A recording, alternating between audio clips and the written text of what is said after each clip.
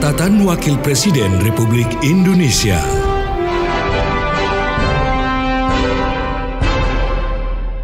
Wakil Presiden Ma'ruf Amin menerima jajaran pengurus Dunia Melayu Dunia Islam Indonesia. Wakil Presiden menyampaikan transformasi digital telah menjadi katalisator pengembangan ekonomi dan keuangan syariah. Wakil Presiden Ma'ruf Amin beserta Ibu Hajah Wuri Ma'ruf Amin melakukan kunjungan kerja ke Cirebon, Jawa Barat dengan menggunakan kereta api. Inilah rangkaian kegiatan Wakil Presiden Kiai Haji Ma'ruf Amin sepekan yang terangkum dalam Catatan Wakil Presiden RI. Bersama saya, Ragi Lestari. Catatan Wakil Presiden Republik Indonesia.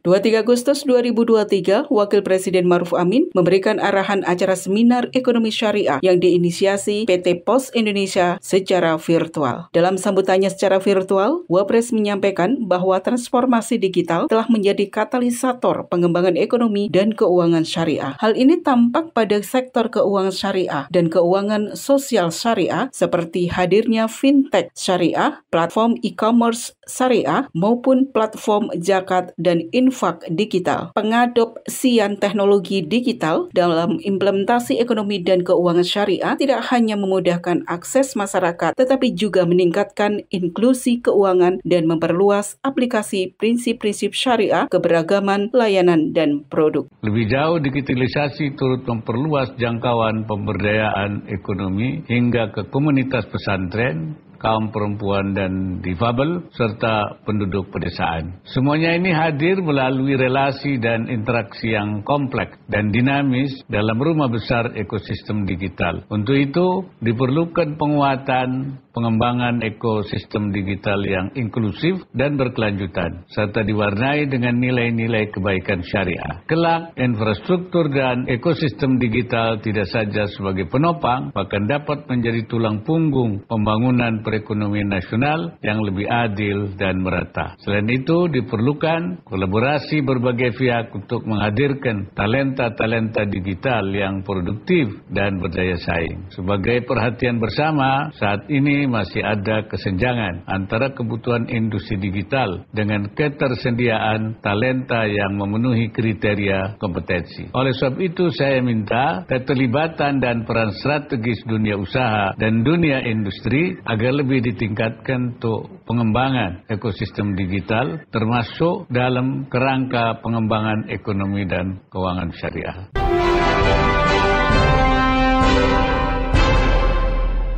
Wapres juga mengapresiasi upaya sinergi PT Pos Indonesia dan berbagai pemangku kepentingan terkait, khususnya dalam mendukung peningkatan inklusi keuangan syariah di tanah air. Inovasi Postpay Gold dalam aplikasi Super App milik PT Pos telah menambah jajaran prestasi karya anak bangsa yang bertaraf dunia, serta memperkaya pilihan bagi masyarakat yang mengedepankan prinsip-prinsip syariah dalam berinvestasi. Wapres berharap masyarakat akan semakin mudah untuk mengakses perdagangan fisik emas secara digital dalam bursa komoditas berjangka yang diawasi Bapeti, Kementerian Perdagangan. Saya berharap masyarakat akan semakin mudah untuk mengakses perdagangan fisik emas secara digital dalam bursa komoditas berjangka yang diawasi Bapeti, Kementerian Perdagangan. Ke depan, saya minta PT Pos Indonesia bersama dengan kementerian dan lembaga, otoritas, dan para pemangku kepentingan terkait untuk pertama, menjamin keamanan dan privasi dalam pengembangan inovasi teknologi sehingga kepercayaan masyarakat tetap terjaga. Kedua, melakukan edukasi dan meningkatkan literasi digital masyarakat secara masif. Dan yang ketiganya, mengawasi implementasi regulasi kebijakan diiringi dengan perbaikan secara kontinu. Wakil Presiden Maruf Amin menerima jajaran pengurus Dunia Melayu Dunia Islam atau DMDI Indonesia di Istana Wakil Presiden Jalan Medan Merdeka Selatan, Jakarta Pusat. Pada pertemuan tersebut, Wapres menekankan pentingnya peran DMDI Indonesia sebagai perekat bangsa terutama dalam mempererat hubungan antar umat Islam di tanah air. Wapres juga menekankan konsep Islam yang rahmatan lil alamin dapat diimplementasikan dalam kehidupan berbangsa dan bernegara. Di sisi lain, Wapres secara khusus meminta DMDI atau Dunia Melayu Dunia Islam Indonesia dapat memberikan kontribusi terhadap kerukunan dan perdamaian dunia.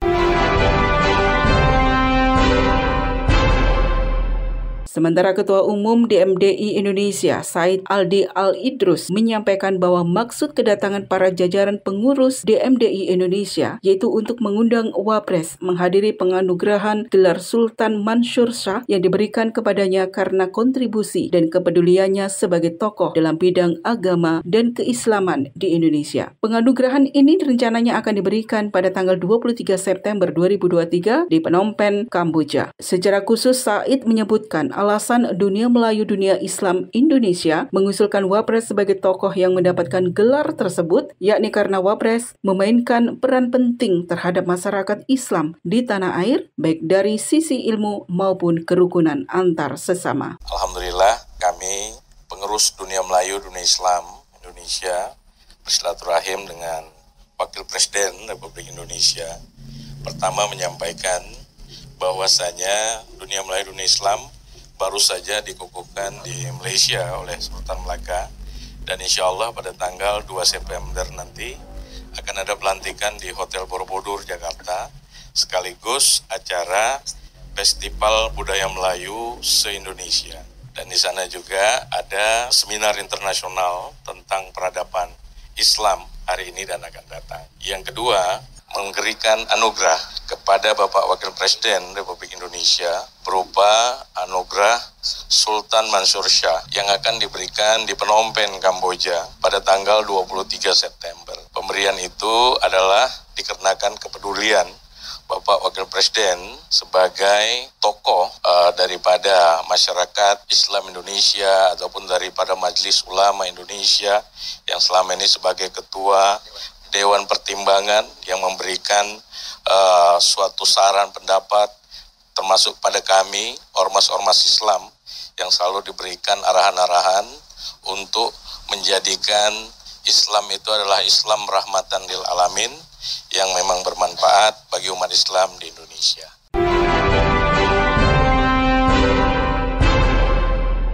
Pada hari yang sama, Rabu 23 Agustus 2023, Wakil Presiden Maruf Amin menerima Duta Besar Luar Biasa Berkuasa Penuh atau LBBP Republik Indonesia untuk Republik Rakyat Tiongkok atau RRT Jauhari Uratmangun di Istana Wapres, Jalan Medan Merdeka Selatan, Jakarta Pusat. Dalam pertemuan tersebut, Jauhari menyampaikan secara resmi undangan dari pemerintah RRT kepada Wapres untuk menghadiri China ASEAN Expo 2023 yang akan diselenggarakan di kota Nanning, Tiongkok pada pertengahan September 2023 mendatang. Lebih lanjut, Jauhari menyampaikan, dalam ajang pameran terbesar di Tiongkok ini, Indonesia sebagai negara dengan populasi penduduk Muslim terbesar di dunia memiliki kesempatan yang baik untuk memamerkan produk-produk unggulan, khususnya produk halal. Kami melaporkan kepada Bapak Wakil Presiden karena Bapak Wakil Presiden diundang oleh pemerintah Cina untuk menghadiri China ASEAN Expo yang akan berlangsung di kota Nanning. Ini China ASEAN Expo yang ke-20, salah satu expo terbesar di Indonesia di China, di mana itu menjadi showcase untuk negara-negara ASEAN. Tentunya kita sebagai ketua ASEAN, kita sebagai negara yang besar di ASEAN sangat proper dan layak untuk terwakili di sana. Nah, saya melaporkan kepada Bapak Presiden mengenai hubungan bilateral antara Indonesia dan China. Kita sekarang 10 tahun merayakan Comprehensive Strategic Partnership antara Indonesia dan Tiongkok. Menurut hemat kami, Comprehensive Strategic Partnership itu harus terefleksikan di angka supaya kita bisa melihatnya lebih jelas. Nah, di sektor perdagangan, tentunya China adalah partner dagang terbesar Indonesia.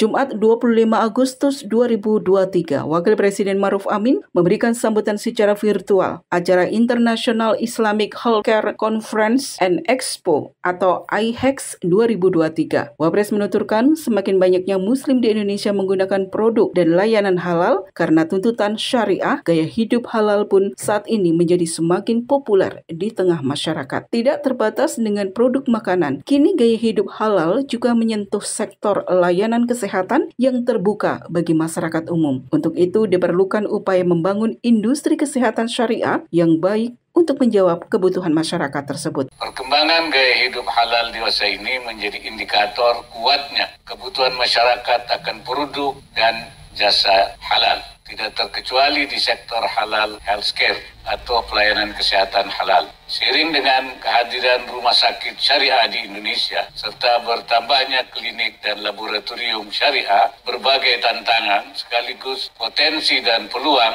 bagi dunia rumah sakitan dan usaha penyerta lainnya di bidang kesehatan. Pelayanan kesehatan yang sesuai kaidah Islam semakin dibutuhkan baik oleh umat Islam maupun masyarakat.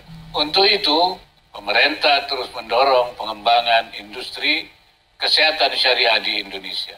Pengembangan ini bukan hanya mencakup rumah sakit syariah, melainkan juga ekosistem layanan kesehatan syariah, antara lain farmasi, alat kesehatan, makanan, dan minuman halal. Selain itu, pengembangan industri kesehatan syariah juga perlu berorientasi pada sumber daya manusia dengan kompetensi syariah serta pembiayaan keuangan syariah dan jasa-jasa pendukung lainnya yang berstandar halal.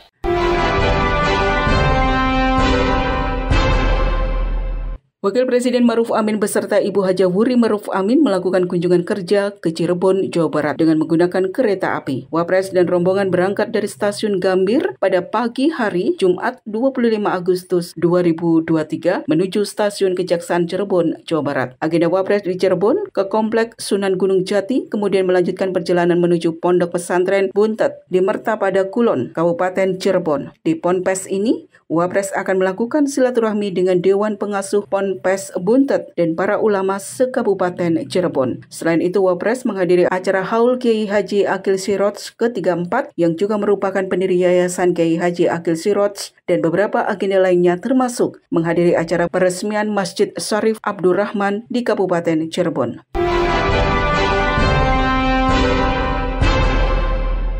Wakil Presiden Maruf Amin meresmikan Masjid Syarif Abdurrahman Cirebon, Jawa Barat. Dalam sambutannya, Wapres menyampaikan bahwa pembangunan masjid di Indonesia telah dilakukan sejak dahulu. Salah satunya adalah para wali 9 atau wali songo sebagai pemuka agama Islam yang tersebar di seluruh Nusantara. Melalui masjid, para wali membawa misi mulia, yaitu meningkatkan keimanan masyarakat dan membangun peradaban para leluhur kita sejak dulu dalam membangun masjid dengan pendekatan-pendekatan yang mengena di hati masyarakat, baik dari arsitekturnya sehingga orang melihat masjid itu tidak aneh. Di masa modern sekarang ini, pembangunan masjid pun harus terus dilanjutkan agar semangat wali songo dalam membangun peradaban yang baik terus berlanjut. Sesuai berkembang zaman, Wapres menegaskan masjid harus jadi pusat peradaban Islam.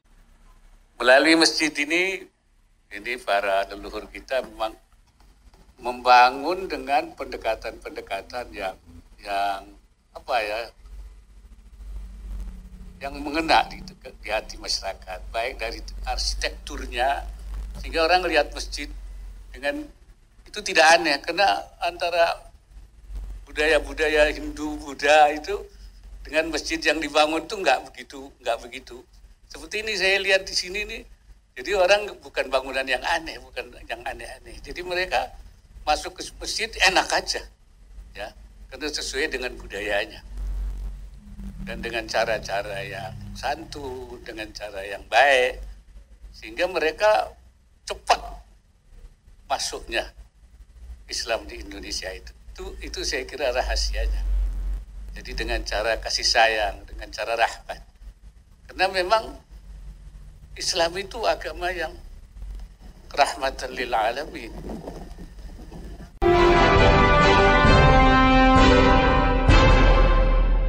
Dalam kesempatan ini, Wakil Presiden melakukan penanaman pohon kurma di pelataran Masjid Syarif Abdul Rahman. Proses penanaman secara simbolis dilakukan oleh Wapres, didampingi oleh Kepala Staf Angkatan Darat Dudung Abdul Rahman, dengan menuangkan tanah ke tempat yang telah disediakan dan menuangkan air sebagai simbol untuk menumbuhkan tanaman. Adapun filosofi pohon kurma adalah tumbuhan ini termasuk ke dalam golongan tumbuhan yang kuat karena dapat tumbuh di tengah tanah kering dan tandus. Melalui akarnya yang kuat, akar pohon kurma menjalar jauh ke bawah hingga menemukan sumber air yang pada akhirnya dapat menghasilkan buah yang manis. Melalui filosofi ini diharapkan individu dapat mengambil makna bahwa Allah Subhanahu wa Ta'ala, Tuhan yang Maha Esa, adalah pencipta air kehidupan. Dengan demikian diharapkan manusia dapat terus semangat dalam menghadapi gempuran kehidupan sambil selalu bertawakal. Usai melakukan kegiatan di hari pertama dalam kunjungan kerjanya di Cirebon, Wapres memberikan keterangan resmi kepada media terkait dengan apa saja yang dilakukan di Cirebon dalam kunjungan kerjanya. Berikut keterangan pers dari Wakil Presiden Ma'ruf Amin. Assalamualaikum warahmatullahi wabarakatuh. Saudara-saudara para wartawan, saya ada di Cirebon dan saya pakai kain, pakai jas. Karena acaranya semua urusan pesantren dan masjid, ya. Tadi meresmikan masjid yang dibuat oleh Kasat Pak Jenderal Dudung Abdul Rahman. Ini saya kira satu hal yang tentu berbeda karena yang bangun masjid ini Kasat Jenderal. Nah, jadi dia punya nilai tersendiri. Dan yang menarik, arsitekturnya itu gabungan arsitektur tradisional khas Cirebon, jadi tidak pakai gubah tapi cara seperti bangunan-bangunan yang khas Jawa Barat lah, khususnya Cirebon. Dan itu salah satu masjid yang menurut saya bangunannya agak unik, ya, dan punya nilai artistik sendiri. Dan sore ini saya bertemu dengan para ulama di Buntet. Tidak hanya ulama pimpinan pesantren Buntet, ada pesantren Babakan, Ciberingin, ada pesantren Gedongan, ya, dan ada beberapa kiai yang lain membicarakan bagaimana peran pesantren yang sudah dilaksanakan dan bagaimana pengembangan pesantren masa depan, ya, dalam melaksanakan misi pesantren baik sebagai pusat pengembangan Islam dalam rangka mencetak para ulama maupun dalam rangka juga pemberdayaan ekonomi masyarakat di sekitarnya. Nah, ini ternyata di Buntet khususnya dan pada sekitarnya peran-peran itu sekarang semakin semakin besar, ya. Nah, dari kalau pencetak ulama saya kira sudah dari dulu banyak alumni-alumni bukan saja jadi ulama tapi juga termasuk Jenderal Dudung itu ternyata alumni Buntet itu. Jadi bisa juga menghasilkan jenderal dari pesantren jadi jenderal dan itu banyak. Dan sekarang sudah mulai berkembang juga. Dan sore hari ini saya melihat bagaimana ekonomi UMKM dibangun melalui basis pesantren. Dan ada yang sudah sampai ekspor ke luar negeri, ya. Dan banyak mempekerjakan juga masyarakat, memberdayakan masyarakat dan juga bisa hasil-hasil produk masyarakat bisa diproduk, ya, dihilirisasi oleh para pelaku usaha UMKM. Baik yang dibiayai oleh Bank Wakaf Mikro yang ada di pesantren ini, maupun juga tentu dari pembiayaan-pembiayaan yang lain. Itu saya kira, dan saya ingin mendorong terus peran-peran pesantren ini ke depan sebagai bagian daripada usaha pengembangan ekonomi baru, ya, yang selama ini tidak dianggap sebagai potensi ekonomi. Ya, kita kembangkan baru dalam rangka meningkatkan, menguatkan ekonomi nasional kita. Saya kira itu. Terima kasih. Assalamualaikum warahmatullahi wabarakatuh. Demikian rangkaian kegiatan Wakil Presiden Ma'ruf Amin yang terangkum dalam Catatan Wakil Presiden RI. Saya, Ragi Lestari, melaporkan. Catatan Wakil Presiden Republik Indonesia.